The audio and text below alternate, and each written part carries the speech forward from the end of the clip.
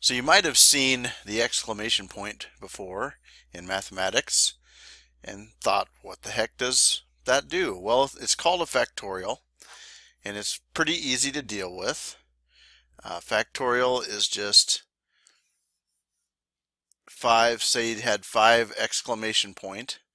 That means 5 factorial, or 5 times 4 times 3 times 2 times 1 equals, well, you just multiply them out. So that'd be 120. So that's basically what it is. A little fact, this is not a proof video by any means, but 0 factorial is equal to 1. So that's kind of a little fact that you might use at some point. But that's essentially all it is. Now, most calculators have a factorial button.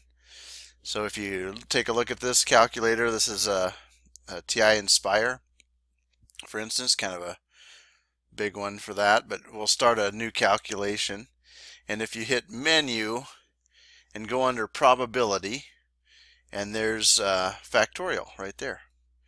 So you put that in. Now I had answer in front of that, so I'll just backspace over and delete that and change it to maybe a 5 factorial and hit enter, and it's 120. Or maybe when we want to do 0 factorial, so 0, menu, probability, factorial, hit enter, and it's 1. So there you have it. There's a factorial. Here's a Web 2.0 calculator. It does this. It has the factorial button too. It's right here. So maybe you want to do 6 factorial. Oh, I need to clear out what it had before.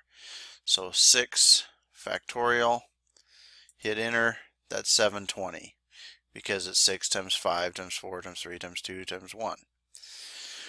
So there you have it, the factorial. Pretty simple mathematical tool, and I'll see you next time.